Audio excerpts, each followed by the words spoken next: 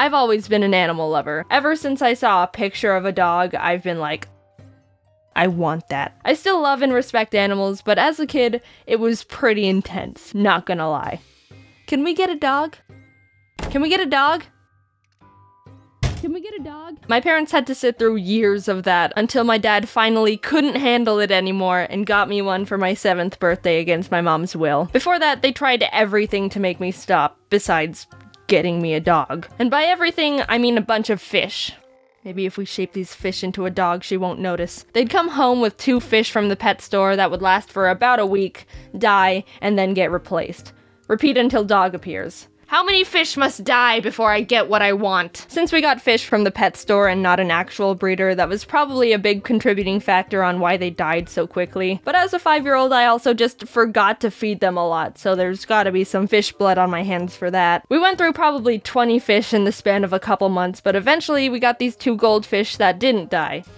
A true miracle. They were pretty resilient little dudes. One was Goldie, and the other was probably named Fishy. Probably some of the most creatively flawless names I've ever known. But after a while, Goldie turned white, so I renamed it Rainbow because I thought it was cool he could change colors. I learned 13 years later from my marine biology teacher that Goldie/Rainbow was probably diseased, which makes the color change less exciting. We eventually gave them away to my mom's friend and they died. But that's all besides the point. My parents got me an army of fish and a dog I named Scruffy, but that was it. I wasn't able to crack them any further than that. And believe me, I tried. My parents had to become stone-faced, emotionless soldiers to keep my non-stop beseeching for more creatures at bay. After they got me a dog, I was pretty satisfied for about a year and a half until I decided I wanted a mouse. Something about their cute little faces and how they crawl with their cute little feet and their freaking ears made me obsess over having one, and my parents got to hear all about it. I asked my parents for a mouse for years, promising how I'd take care of it and blah blah blah, the whole thing. My mom pretty much hates rodents because she thinks their tails are weird, so there was no budging on that one. She tried to get me to stop by saying, "Alright, you can get a mouse, but we'd have to get rid of Scruffy." Which is obviously a bad bang for your buck. No, what? No way, nuh-uh. I'd never get rid of Scruffy, he's my pal for life. But not gonna lie, after hearing that response over 10 times, I started kinda considering it. I wasn't ever actually gonna do it.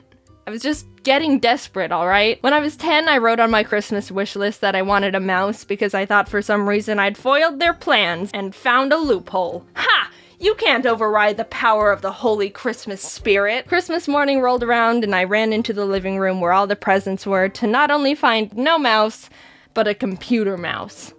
Nice salt in the wound there, Mom. I got my hopes up way too high. My disappointment was immeasurable and my Christmas was ruined. I did get a computer though, so that was cool. After my parents endured 5 years of me asking for a mouse, I read this book series called Maximum Ride, which was about these teenagers who had bird wings and were on the run to not get captured by the scientists who wanted to keep experimenting on them. It was my favorite book series as a kid, and it made me really like birds, which resulted in the next animal obsession.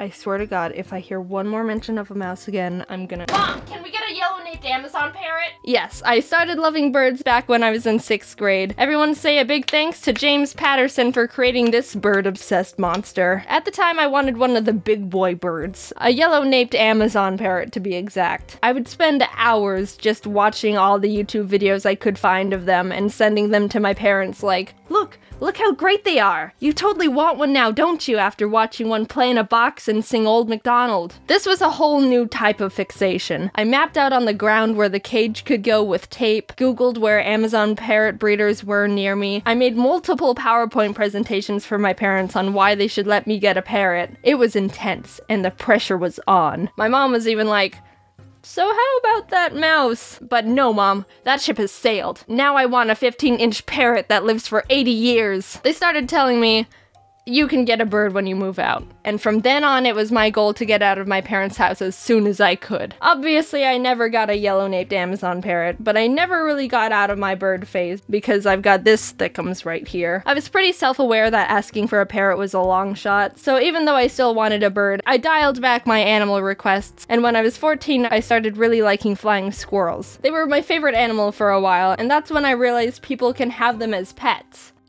Sugar gliders. Mom, can we— Sugar glider, add that one to the list. I don't think I actually bothered my parents too much about getting flying squirrels as much as the mouse and parrot, but I know they knew I wanted one. And I knew they were gonna say no. So I guess I just kept that one a bit more internal. During the summer, we would visit my family in Canada, and my cousin Peyton was really obsessed with ferrets at the time. So we would spend literally entire days on the computers together, researching ferrets and flying squirrels, and Amazon parrots because they were still my #1 obsession, let's not forget. We wrote down general facts we learned in Word documents, planned out how to care for them, added up how much money they cost including cages, food, bedding, etc, etc. We were the same amount of obsessed. It was a lot of fun actually. We bonded a lot during those times and she's still one of my best friends. She also never got a ferret, so sad times there. Peyton also got a rat named Lola, and that made me really want a rat. Which of course meant Mom! Lola was so sweet and smart, and I always wanted to play with her. But that's also true with almost anyone's pets. If I come over to your house and you have any type of pet, I will be personally offended if you don't let me play with it for at least 3 hours. So I did have a small point where I was asking if my parents would let me have a rat, and my mom was like, nope, and I'd be all, but what about the time you were gonna let me get a mouse because I was asking for a parrot? And she would say, nope, that ship has sailed. Touché, mother. During 10th grade, I was also starting to really like raccoons. I thought they were sneaky and cool, and I googled if people had them as pets as a random, not serious thought. But surprise, surprise, some people do have raccoon pets. Just kidding, they rip up couches and dig holes in walls, and I'm not that devoted to raccoons.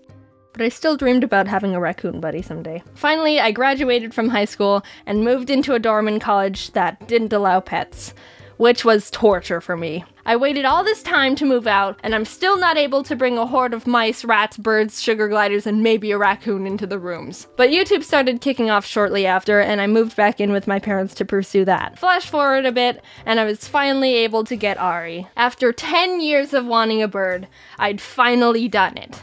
And what a gander he is. Was he worth the wait? No, he's a dumb bird. You're good. You're a good bird. I'm not currently looking to get any more animals right now, even though I really want them. I have Ari and he's already enough of a handful, so I can't commit to anything else right now. I am gonna get a dog eventually, that's a promise. And I do really like reptiles, so I've done my fair share of research on skinks, but that's only a 30% chance to actually happen. I haven't really grown out of my animal phase. I've just become a mix of that and my parents, still hopelessly entranced by creatures, but also being the one who has to tell myself no because I have other stupid responsibilities. Hopefully when I have kids, they won't be as animal obsessed as I am, because I don't think I have the strength my parents had to be able to say no to any animals they ask for. Thank God my parents were responsible and never got me animals just because I asked for them. Otherwise, I'd be living in a zoo. Now, I know you guys, and this is absolutely gonna trigger a bombardment of tweets to me with pictures of the pets you have, and all I can say to that is, bring it on. It took a while, but the Ari bags and a lot of other new things are now being sold on the shop, so you might be interested in some of that. I'm sorry it took a while to get finished, but I hope you like the stuff. That's all I want to say for now. Yeah, bye.